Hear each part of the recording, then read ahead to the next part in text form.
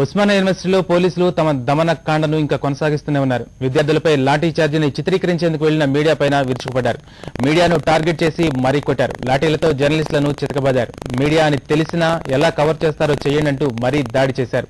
ఈ దాడిలో పలు ఛానల్స్ కు చెందిన జర్నలిస్టులకు తీవ్ర గాయాలయ్యాయి. గాయాల పాలైన వారిని ఆసుపత్రికి తీసుకువెళ్లేందుకు 108 వాహనాన్ని కూడా లోపలికి అనుమతించలేదు. ఈ దాడిలో స్టూడియో ఎన్ న్యూస్ కోఆర్డినేటర్ రాముకు తీవ్ర గాయాలయ్యాయి. అక్కడి సంఘటనను వివరించేందుకు ఆయన మనతో ఉన్నారు. ఆయన అడిగి మరింత వివరాలను ఇప్పుడు తెలుసుకుందాం. గుడ్ ఆఫ్టర్నూన్ అండి. నమస్కారం సార్. స్టూడియోలో మీరు న్యూస్ కోఆర్డినేటర్ గా ఉన్నారు. యాక్చువల్ గా నిన్న ఈవినింగ్ కూడా ఉస్మానియా యూనివర్సిటీలో పోలీసులు లాఠీ చార్జ్ చేసి జర్నలిస్టులను చితకబాదారు. ఈ రోజు సంఘటనలో కూడా మీరు ప్రత్యక్ష సాక్షి. అసలు ఈ రోజు మార్నింగ్ ఏం జరిగింది ఉస్మానియా యూనివర్సిటీలో? యాక్చువల్ గా ఉస్మాన్ యూనివర్సిటీ చాలా ప్రశాంతంగా ఉంది. ఎందుకంటే ఉదయం నేను ఇక్కడ మన ఆఫీస్లో డ్యూటీ అయిపోయినాక 8 o'clock వెళ్ళాను. అక్కడ ఎలాంటి వాతావరణం లేదు. విద్యార్థులు అనేవాళ్ళు హాస్టల్లో వాళ్ళ పనులేంటో చదువుకోవడం మాత్రమే పరిమితం. కానీ అక్కడికి పోలీసు వ్యాన్లు ఒక 500 మంది పోలీసులను దించిపోయారు. అవసరం ఏముంది?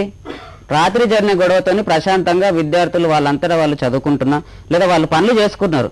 కానీ ఉదయం 8 గంటలకు లేదన్న ఒక 20 వ్యాన్లలో ఒక 10 బస్సులలో ర్యాపిడ్ యాక్షన్ పోలీసులను ఉస్మాన్ యూనివర్సిటీలో దించవలసిన అవసరం ఏముంది?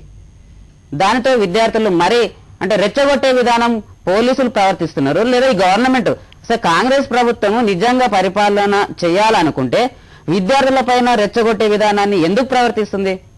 అసలు హోమ్ మినిస్టర్ ఈ పాలనకు సంబంధించిన విషయంలో హోమ్ మినిస్టర్ తన పాత్రను మర్చిపోయి ప్రవర్తిస్తున్నారు. ఎందుకంటే విద్యార్థులకు ఈ ఉద్యమానికి సంబంధించింది, జర్నలిస్టులకు సంబంధించింది వేరే. ప్రధానంగా విద్యార్థులను జర్నలిస్టులను టార్గెట్ చేసి ఉస్మాన్ యూనివర్సిటీలో ఈరోజు పోలీసులు దాడులు చేస్తున్నారు.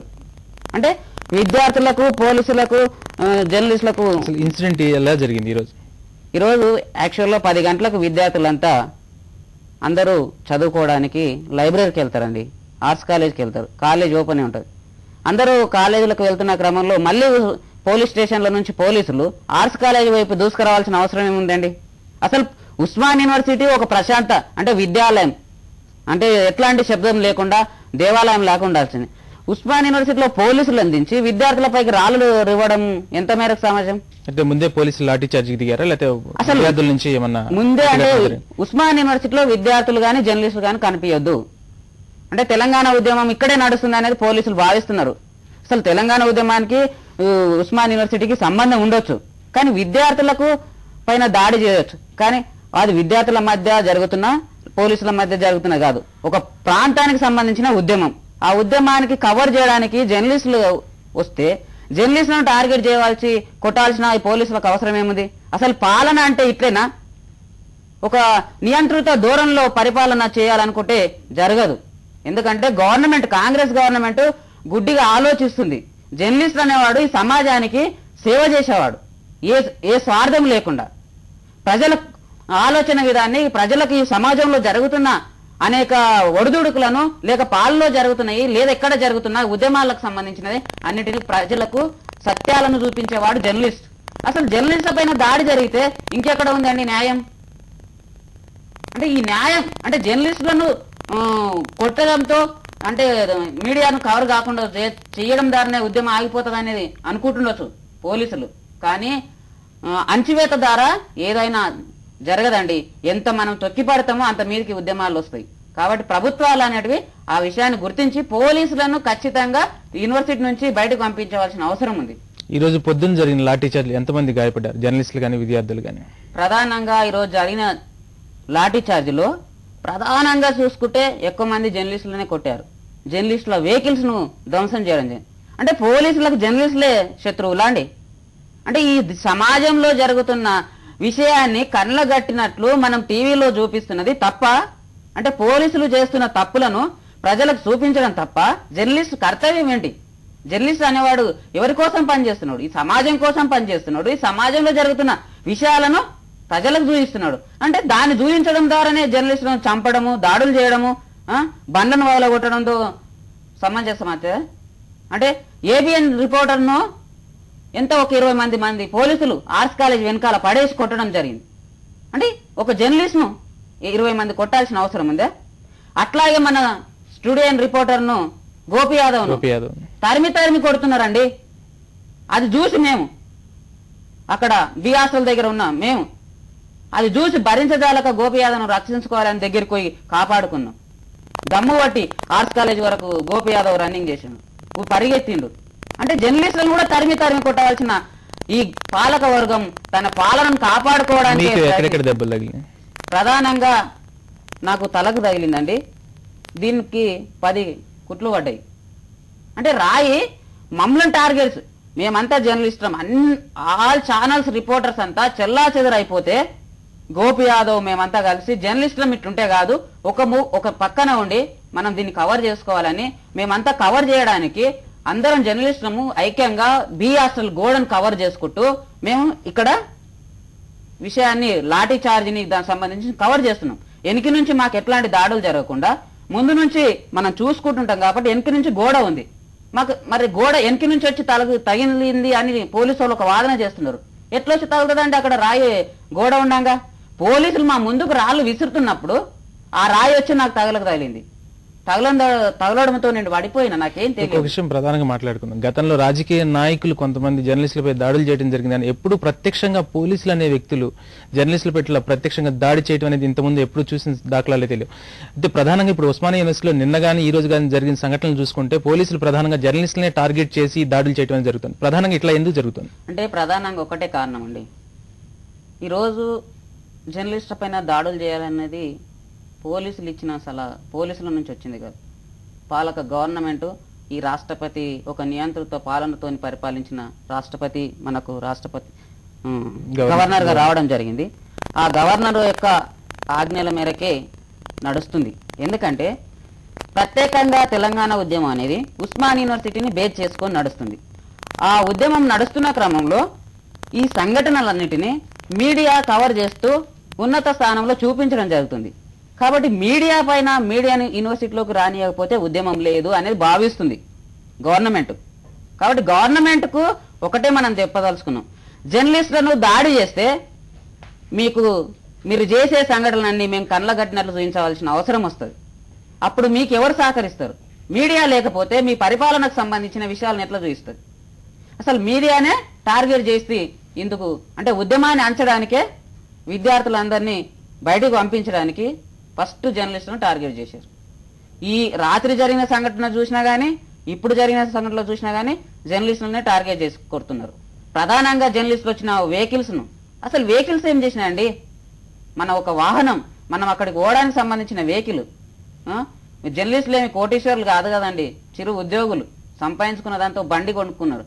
ఆ బండి ఏం చేసింది? కొడితే మనుషుల్లో కొట్టి పర్లేదు, వెహికల్ మళ్ళీ ఎంత కష్టం అవుతుంది కొనుక్కోవడం. అంటే నియంతృత్వం అనేది వీళ్ళతో పనిచేస్తుంది అనేది మనకు కళ్ళ కట్టినట్లు.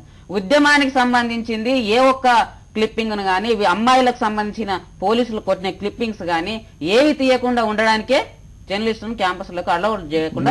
ఉస్మానియా యూనివర్సిటీ మహిళా స్టూడెంట్స్ ని కూడా కొట్టినట్టు మనకు విజువల్స్ కనపడతా ఉన్నాయి. మహిళల మీద కూడా అత్యంత దారుణంగా పోలీసులు సిఆర్పిఎఫ్ వాళ్ళు లాఠీ చార్జ్ చేశారు. వాళ్ళు కూడా అత్యంత దారుణంగా గాయపడ్డారు. అంటే అసలు ఇంకా సిగ్గుసేట్ అండి చెప్పుకోవడానికి. పోలీస్ అంటే ఏంది అసలు అండి? ఒక రక్షకుడు, దేశానికి రక్షకుడే భక్షకుడు అయిపోతున్నాడు. ఇంకెందుకు పోలీస్? అర్ధరాత్రి పూట కరెంటు బంద్ చేసి మహిళలను ఎంట్రుకలు పట్టి చెట్లల్లో గుంజుకపోయిండ్రు. అంటే ఒక హైదరాబాద్ సెంటర్ సిటీలో ఉన్న ఉస్మాన్ యూనివర్సిటీలోనే మహిళలను కీచకంగా ప్రవర్తించారు. అదే ఆదివాసీ ప్రాంతంలో ఇంకెట్లా జరుగుతుందండి? ఇక్కడనే మన అందరి కళ్ళ ముంగట ఒక సెంటర్ సిటీలో ఇట్లా మహిళలను అసలు వాళ్ళను చెప్పలేని సంఘటనలు, వాళ్ళ దగ్గరికి పోయి మాట్లాడితే వాళ్ళు ఏం చేసిండ్రు ఏం కథ అనేది కూడా క్లియర్గా చెప్తున్నారు. చెప్పలేని సంఘటనలు పోలీసులు ప్రవర్తిస్తున్నారు. ఇది హోమ్ మినిస్టర్ కనిపించడం లేదా? ముఖ్యమంత్రి రోషయ్య కనిపించడం లేదా? అసెంబ్లీ సమావేశాలు నడిపించుకోవడానికైనా ఇదంతా? ప్రధానంగా ఈరోజు కాంగ్రెస్ గవర్నమెంట్ అనుకుంటుంది మా అసెంబ్లీ సమావేశాలు ఎట్లాంటి గొడవలు లేకుండా నడిపించుకోవాలని అనుకుంటుంది. గొడవలను అణచివేసి అసెంబ్లీ సమావేశాలు నడిపించాలనుకుంటుంది. గొడవలను అణచివేయడము కాంగ్రెస్ ప్రభుత్వం సాధ్యం కాదు.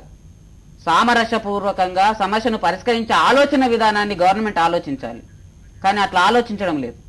నియంతృత్వంతో మీడియా వాళ్ళపైన దాడి చేయడం, విద్యార్థులపైన దాడులు చేయడం, మహిళా విద్యార్థులను మరీ వేధింపులకు గురి చేయడం అనేది చాలా హీనాతీనమైన సంఘటన. చెప్పండి. శైలేష్ రెడ్డి గారు జీ తెలుగు ఎడిటర్ గారు ఇప్పుడు ఆమరణ నిరాహార దీక్ష కూడా చేస్తున్నారు. రాష్ట్ర ప్రభుత్వం స్పందించి ఇప్పుడు సంబంధిత అధికారులు ఎవరైతే ఉన్నారో వాళ్ళని తగిన చర్యలు తీసుకోవాలి అనే విధంగా కూడా చేస్తున్నారు. ఇది ఎంత మటుకు మనకి ఇదే అవుతుంది.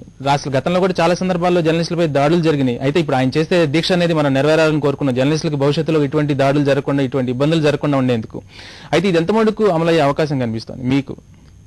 అంటే గవర్నమెంట్ అనేది సమస్యను పరిష్కరిస్తామని చెప్తుంది, కానీ ఆ సమస్య అంత మేరకు మాత్రమే పరిమితంగా చేసి తన అధికారాన్ని కొనసాగిస్తుంది.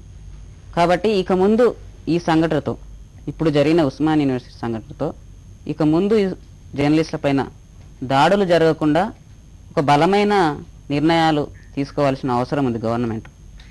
అందుకోసం జర్నలిస్టులు శైలేష్ రెడ్డి గారు చేసేది మంచి సంఘటనే. మనమందరం శైలేష్ రెడ్డి గారికి మద్దతుగా దీక్షకు మనం కూడా వెళ్ళి కొనసాగించాల్సిన అవసరం ఉంది. మన హక్కులను మనం కాపాడుకోవాల్సిన అవసరం ఉంది. అసలు జర్నలిస్టులకు హక్కులు కూడా ఉన్నాయి, వాటిని కాపాడుకొని ఇంక ముందు జరగకుండా అసలు ప్రజలకు మనం ఇచ్చే సందేశాన్ని కూడా, అంటే ప్రజలకు జరుగుతున్న అన్యాయాలను కూడా చూపించలేని మనం జర్నలిస్టులుగా ఉంటే ఇక జర్నలిజం ఎందుకు? అదేవిధంగా ప్రధానంగా కేవలం 3-4 ఛానల్స్ వ్యక్తులనే టార్గెట్ చేసి వాళ్ళని ఇష్టం వచ్చినట్లు బాధటం జరిగింది విచక్షణ రహితంగా. కొంతమంది జర్నలిస్టులు కూడా ఇప్పుడు ఉద్యమాన్ని పక్కదారి పట్టించడం కోసం నేను జర్నలిస్ట్ మీద జరిగిన దారిని ప్రొటెక్ట్ చేయడానికి వచ్చాను, అది పక్కదారి పట్టడానికి చేశారనేది దాన్ని కామెంట్ చేయడానికి I'm incompetent for that. Thank you అండి శైలేష్ రెడ్డి గారు. Thank you. చర్చను కొనసాగిద్దాం. చెప్పండి. శైలేష్ రెడ్డి గారు జీ తెలుగు ఎడిటర్ గారు ఇప్పుడు ఆమరణ నిరాహార దీక్ష కూడా చేస్తున్నారు. రాష్ట్ర ప్రభుత్వం స్పందించి ఇప్పుడు సంబంధిత అధికారులు ఎవరైతే ఉన్నారో వాళ్ళని తగిన చర్యలు తీసుకోవాలి అనే విధంగా కూడా చేస్తున్నారు. ఇది ఎంత మటుకు మనకి ఇదే అవుతుంది. గతంలో కూడా చాలా సందర్భాల్లో జర్నలిస్టులపై దాడులు జరిగినాయి. అయితే ఇప్పుడు ఆయన చేసే దీక్ష అనేది మనం నెరవేరాలని కోరుకున్నాం. జర్నలిస్టులకు భవిష్యత్తులో ఇటువంటి దాడులు జరగకుండా, ఇటువంటి ఇబ్బందులు జరగకుండా ఉండేందుకు. అయితే ఇది ఎంత మటుకు అమలయ్యే అవకాశం కనిపిస్తుంది మీకు? అంటే గవర్నమెంట్ అనేది సమస్యను పరిష్కరిస్తామని చెప్తుంది, కానీ ఆ సమస్య అంత మేరకు మాత్రమే పరిమితంగా చేసి తన అధికారాన్ని కొనసాగిస్తుంది. కాబట్టి ఇక ముందు ఈ సంఘటనతో, ఇప్పుడు జరిగిన ఉస్మాన్ యూనివర్సిటీ సంఘటనతో ఇక ముందు జర్నలిస్టుల పైన దాడులు జరగకుండా ఒక బలమైన నిర్ణయాలు తీసుకోవాల్సిన అవసరం ఉంది గవర్నమెంట్. అందుకోసం జర్నలిస్టులు శైలేష్ రెడ్డి గారు చేసేది మంచి సంఘటనే. మనమందరం శైలేష్ రెడ్డి గారికి మద్దతుగా దీక్షకు మనం కూడా వెళ్ళి కొనసాగించాల్సిన అవసరం ఉంది. మన హక్కులను మనం కాపాడుకోవాల్సిన అవసరం ఉంది. అసలు జర్నలిస్టులకు హక్కులు కూడా ఉన్నాయి, వాటిని కాపాడుకొని ఇంక ముందు జరగకుండా అసలు ప్రజలకు మనం ఇచ్చే సందేశాన్ని కూడా, అంటే ప్రజలకు జరుగుతున్న అన్యాయాలను కూడా చూపించలేని మనం జర్నలిస్టులుగా ఉంటే ఇక జర్నలిజం ఎందుకు?